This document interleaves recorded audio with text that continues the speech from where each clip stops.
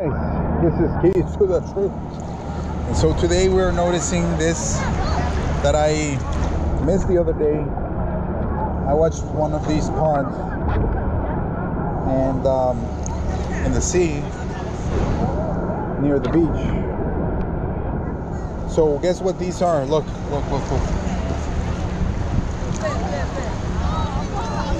These appear to be seeds.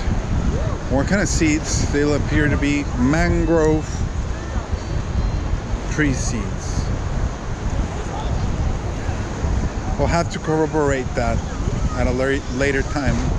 But notice their shape. Their shape is quite extraordinary.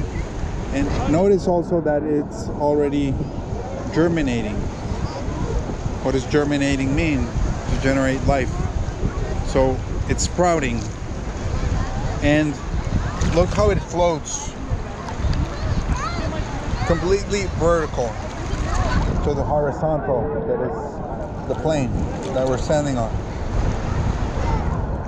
So it does that because it wants to stay upright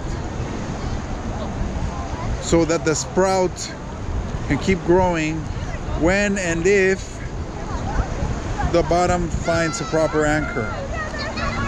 So mangrove trees, the way that they work is the sprout is already sprouting before it drops down from the tree,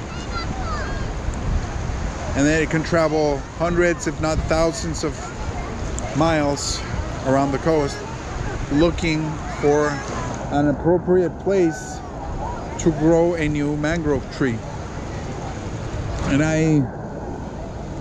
So this is very, very important in our investigation of the tree of life, how it sprouts, how it regenerates, and how it generates life around us in this vast, endless ocean